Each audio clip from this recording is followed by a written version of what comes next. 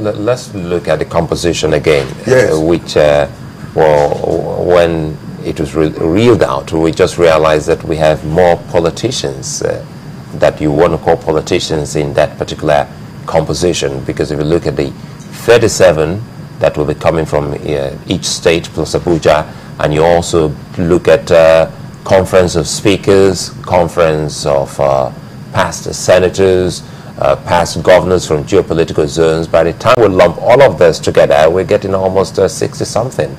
And looking at what the NBA and some other groups like persons living with disabilities, they have also talked about that. So how did we arrive at all of that? Because if people are saying that we have more politicians or people that have held political offices in the past making this composition, don't you think is almost a replica of the National Assembly? No. Those who are saying there are more politicians there are not being sincere. And they are not being objective. Now, elder statesmen, 37. Elder statesmen are not necessarily former politicians. We always think that unless you're a politician, you're not a leader in Nigeria. I just realized that, well, maybe it's my age, almost all the elder statesmen I've known, they've always been in politics or supporting one government or the other. That is not true. That is not true. I can't think of one that hasn't. I can think of several, and I can mention several. Maybe you help me by educating me. Okay, suppose I mention, no, just for example, what about Chief Emeka Anyaoku? He has never been a politician. He's held high public office as Secretary General of the Commonwealth and so on. He has served Nigeria in many capacities. He has never been a politician. There are many in that category. So we shouldn't always confine ourselves to thinking only of politicians as leaders. There are many people who have never been politicians, who have never been in politics, who are eminent Nigerian statesmen and deserve to be considered as elder statesmen. But you would agree that it's imperative that we have people of such character and not people that have actually been in politics or have a thing or two with some political parties in the past. No, well, some of them will be there, but they are very limited. If you look at the modalities, the politicians are very limited. For instance, the only category of politicians there is, we say every political party should nominate 2 delegates. And we mentioned 5 political parties, be the political parties in the National that Assembly. have representatives in the National Assembly.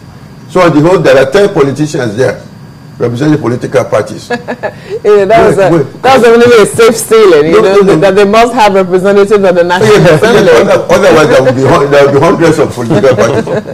We have husband and wife political parties who registered and were registered. They too will claim that they want to be there. You have to look at a way of rationalizing these things. Have you received any complaint on that? Because some people will tell you that there are some political parties that maybe won elections at their ward levels, but never. Then they are not important enough to fall into this category. Oh dear. Yes. Because I'm looking at it again, former political office holder. If I'm going through it with you, if you're not in a hurry, I'm going to go. No, we're not in a hurry. We're not in a hurry. So, for instance, when you look at the modalities, elder statesmen have said these are not necessarily politicians. The retired military, I'm sure you will agree that these were never politicians, but they are relevant. In any conference of Nigerians, they should be there because they provide security for all of us. The security of the entire nation is, we are not sure unless they are there. So they must be happy with whatever outcome we come up with.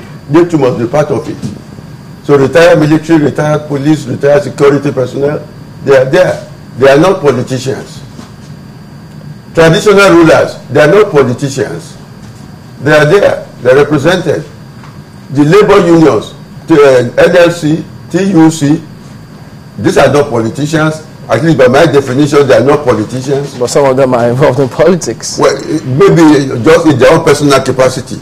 But they are coming there at least to... labor is a very vital segment of the population.